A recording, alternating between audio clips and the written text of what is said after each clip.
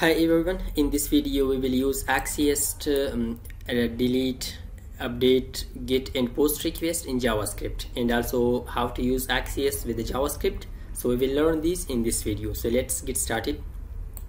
I have a folder. In the folder I have two files, test.html and test.js. Okay, these two files. This is the HTML file and I imported test.js file in this HTML file, and this is the JavaScript file. So first of all, to use the Axios with JavaScript, the first thing the usage is that they say you should use npm install Axios.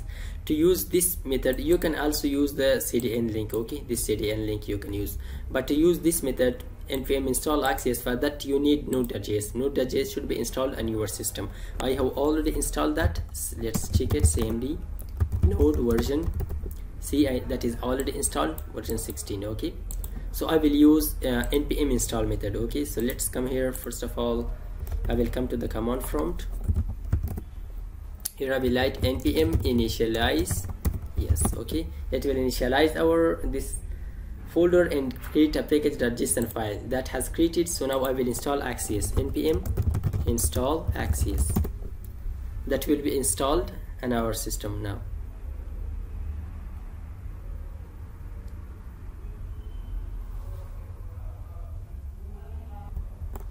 Yeah, that has installed. Let's check it now. Let's come to node modules. This is the Axios which has installed. Okay, so now let's come here to the test.html. Here we can use Axios now on two ways. Okay, the first is to import it here in the script. Okay, like write node modules, and after that Axios and axios.main.js. This is the first method. Okay, we can use that. So let's use it. We will use a fake API to get request data from this fake API. Okay, and we will display that. This is the get method. Okay, we will use first the get method and we will get the request, the data from this data will be displayed for us. So let's first copy this URL. Let's come here, write axios.get, and we will write it like this. After that API/users, then page number 2, for example. Okay, it will get this page number 2 data to us, and it is a promise base. So we will just try that. Then we will get a result. Let's console that result. If there was any error, catch that. Console.log error. So now let's run our program. This is our test.html file. Let's refresh it, and also let's come to the console. What we are getting, see, we got this object. Okay, let's open it. Let's come to the data page. See, we got this data. This is the data that we got. Okay, this data. Let's just print simply that data. So to print this data we will write .data. So we will move to this data. Just let's come here, result .data.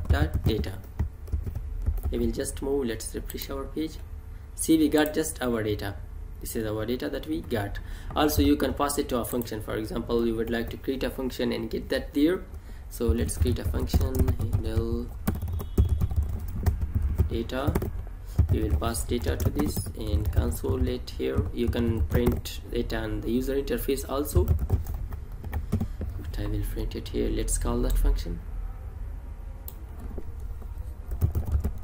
handle data. Let's pass result .data. Just let's come here and refresh the page. See, we got this data. This is the data that we got. This is the get request. Okay, so if you would like to use the cdn method, so you can simply come here and just copy this link, and let's come to your HTML page and just come down and just refresh, save it, and let's come here back to our program and save it. See, we got back that result. Okay, refresh it. Okay, we got that result. Which method you would like to use, so you can use that. So it was all about get. Let's comment down it. So let's use now post. Okay,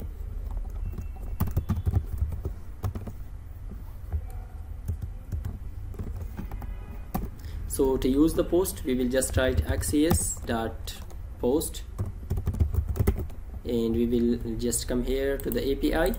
We will use this post API. Okay, in this post API, if you write like this, so we will get this response, okay, in this data. So let's try it. We will pass this data. Okay, let's come here and we will use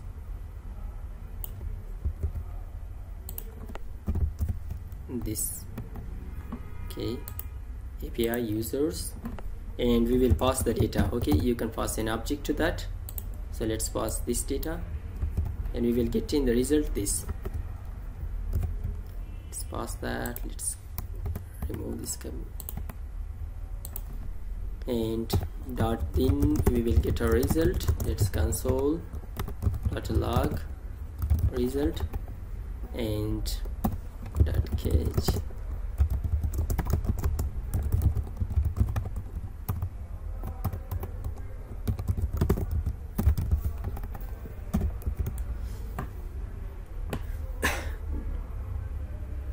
Let's refresh it now. Uncaught require is not defined, so let's remove it. Console it. Let's remove this line. Let's refresh it. See, we got this response. The response is 20. Okay, it means the response is okay, and this is the data we got: job ID and created at. Okay, as they said, we got response 201, and this was the data that we got. So it was the post request. So now let's use the put request. Okay, let's come down it and come down here, comment it, and use Axios dot put, and here we will write our API, comment down it. Let's come here to the API and come to the put update.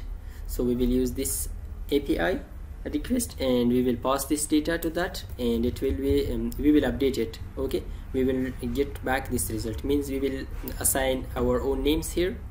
So let's come here, we will write, let's copy this,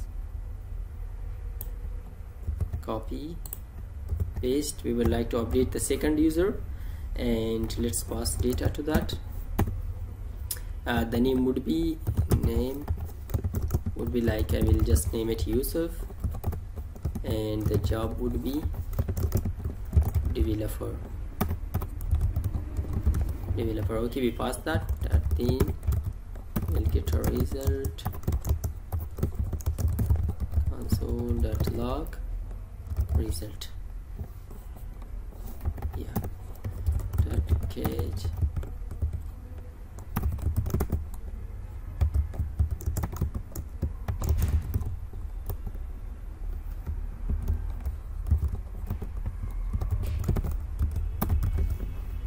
Let's check it now about the update. Let's come here, refresh it.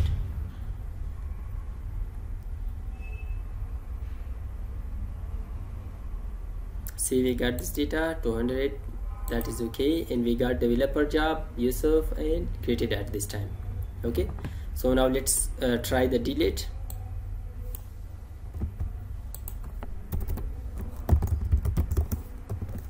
For the delete, we will simply just come here and come to the API. We will come here to delete request. We will pass something like this, and we will get 204 response.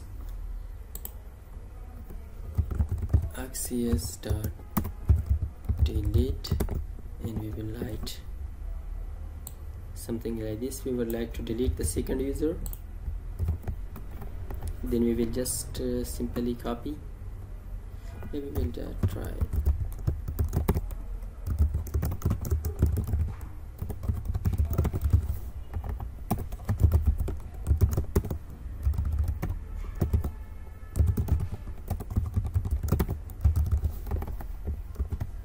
So let's refresh it. So we got 204 status error code. So it was all about using get, post, and delete and put request with the Axios using JavaScript. I hope this video was helpful for you. If you like this video, don't forget to subscribe our YouTube channel for more and more videos. And finally, thanks for watching.